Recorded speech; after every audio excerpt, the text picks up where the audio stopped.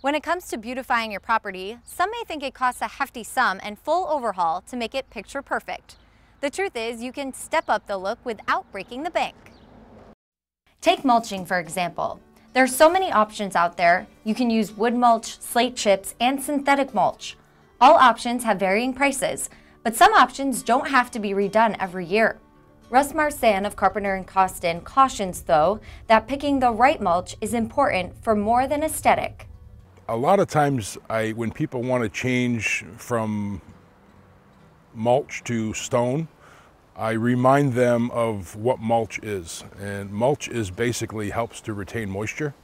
So if you utilize stone, it doesn't necessarily retain that moisture. What it does is just reduces the time that you need to redress your mulch every year, but it doesn't retain moisture, but it is a way to cut cost on remulching year after year after year. Another tip is to make sure the plants you buy work in the area where your home is. Different zones require different plants.